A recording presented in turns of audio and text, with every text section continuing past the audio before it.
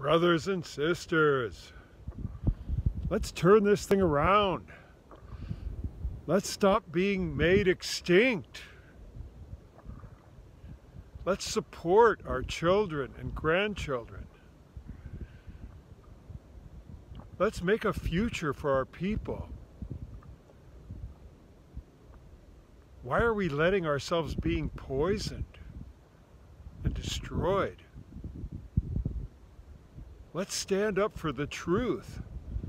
Let's stand up for justice.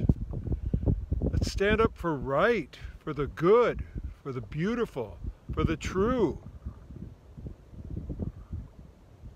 It's insane to give up. You know how many generations it took our ancestors to create our genetics, to assemble all these recessive traits into the people that we are, so that we could invent all that we've invented, so that we could do all that we've done?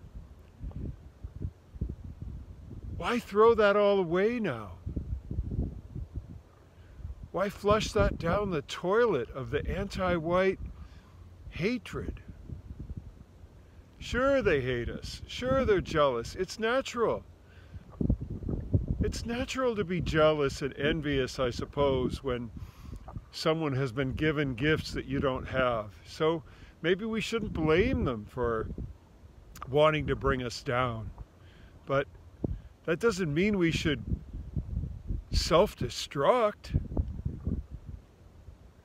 If they can't handle being around us, then we just should separate from them. Make our own country, or countries, if they can't handle it. But we shouldn't immolate ourselves for them, should we? Please, for the sake